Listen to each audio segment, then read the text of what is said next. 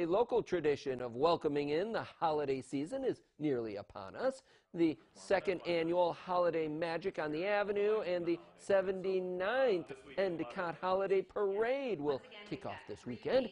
Festivities begin Friday at 5 p.m. when Washington Avenue will be lit for the season.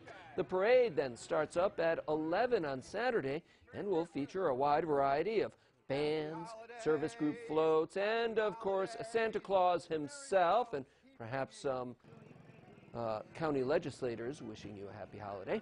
Kids and their families can follow Santa to the Endicott Fire Station for photos and free cocoa and cookies. Holiday Parade Chairwoman Darlene Leonard says it's one of Endicott's best traditions. It's very exciting to see people on the avenue coming not only for the parade but just coming together. It's a great time that you watch people going down the street. Hi, how you doing? We haven't seen you in a while. So it brings out that camaraderie and that community spirit once again.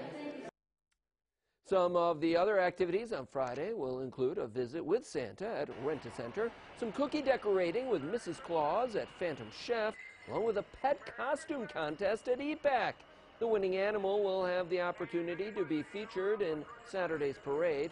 Friday's event will conclude with a fireworks show at 7:30.